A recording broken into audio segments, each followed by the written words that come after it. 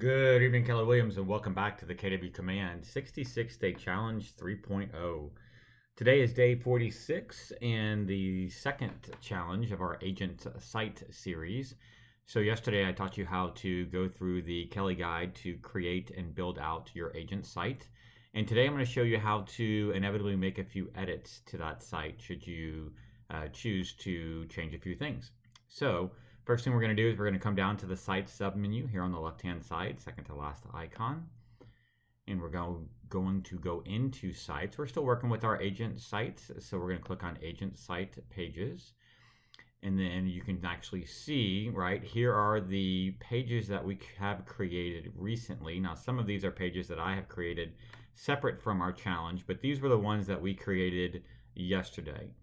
So in order to start making edits to any of those, we don't want to come back to configure your site, because that's going to actually take us back through the Kelly guide, which basically resets us back to 0. What we want to do is click on Agent Site Settings here at the top right hand side. So if you wanted to change your subdomain, you can see that's the first tab that comes up. So you have the ability to update your subdomain here. If you wanted to change the theme, maybe you went red and you want to go black, or you went black and you want to go red, you have the ability to change that and update the theme in the Theme tab. And then when you click on the Pages tab, you can see, now again, these are several pages I've created separate from what we did yesterday, but you have the Contact Us, Company Profile, and About Me pages here at the bottom. So you saw yesterday I did not actually fill in the SEO description of About Me. I have it for Company Profile, so I can actually just copy this one. I can come down to the About Me page, and I can then paste that in. And then I can come over here and click on Save Changes. If I wanted the page title, instead of to say About Me, it could say About Marty Miller. You see I've made that change actually in this page here. I could do that. It could be more about, Meet Marty Miller, or whatever you felt like the page title should be. You can change that here. You can also change the slug. So instead of martymiller.kw.com/about-me, it could be martymiller.kw.com/martymiller or marty-miller, something along those lines. So those are the opportunities that you have to work on. Now, if there's a certain page in this group that you don't actually want, you do have the ability to remove it. So you can see I've already got my About Marty Miller page here, so I don't need a second About Me page. So I'm actually going to click on it to make sure I have the About Me page, as you can see here, and then I'm going to delete that page.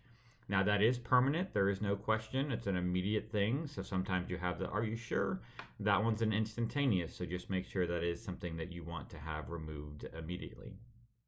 Company Profile is actually not one that I have on my page either, so I'm going to delete that page just for my personal use as well. If there is something that you want to do where you need to actually change, maybe it was your headshot, your Market Center DBA logo, anything along those lines, those are all housed within your marketing profile. So you can see here at the very top, if you want to make changes to your digital social presence, go to your marketing profile. You can get there under the settings submenu, but since this is already hyperlinked, I'm going to go ahead and click on marketing profile, and it's going to take me directly into that setting here in the connect settings underneath your settings tab. So if I start scrolling down, you can see I have the ability to change my photo. If I wanted to update my headshot, if I wanted to change my team logo, I can do that. I can go through all of the rest of this information. So accreditations, license numbers, bio, phone numbers, email addresses, market center information, compliance. Maybe I didn't know some of my social media or hadn't created certain social media channels. I could update those here. You also have the ability to add in your Facebook Pixel ID or Google Analytics ID, and of course your KW app link. Whenever you make any of those changes, you do want to make sure you come down to the very bottom and click on Save. And that's going to tell you, yep, it has now been saved. It will now make your work easier and help in auto completion of many templates and marketing materials, which we've seen that several times when we're working with campaigns and designs. So that's today's challenge on sites. Again, just making sure once you run that Kelly guide once, probably shouldn't do it again, because it's going to reset a lot of your work and kind of take you back to the beginning. So come into agent site settings, make your changes to your domain here, your theme here, your pages here, in your marketing profile here. All right. Tomorrow we're going to get into landing pages. So I'm going to teach you guys how to create a specific one-off landing page. I'll tell you that challenge. I'm actually going to do one for open house registration. So it'll teach you how to create a custom landing page with the goal in mind to utilize that at an open house for people to register and have their information come directly into command. So stay tuned for that tomorrow. And as always, I'll look forward to speaking with you then, guys. Hope you're having a great week. Thanks.